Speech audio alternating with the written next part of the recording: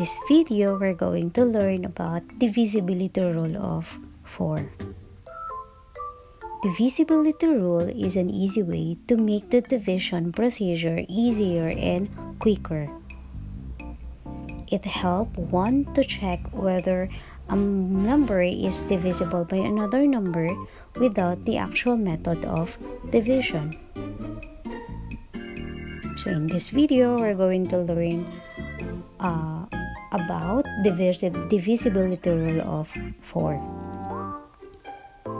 If the last two digits of a number are divisible by 4, then that number is divisible by 4 completely. So in this rule, we're just going to look on the last two digits. And if it is divisible by 4, then the number is completely divisible by 4. So let's try.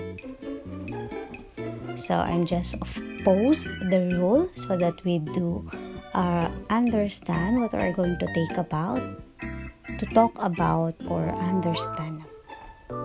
So let's try. Let's get started on the number 128.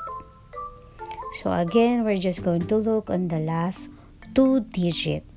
So in 128, the last two digits is 28.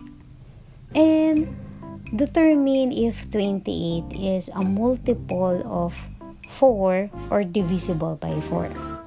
And it is a yes. So that 128 is also divisible by 4. Next is 317. 317 has a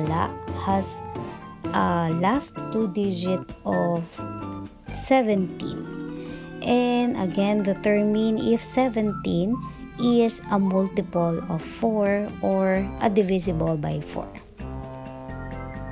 Can you guess?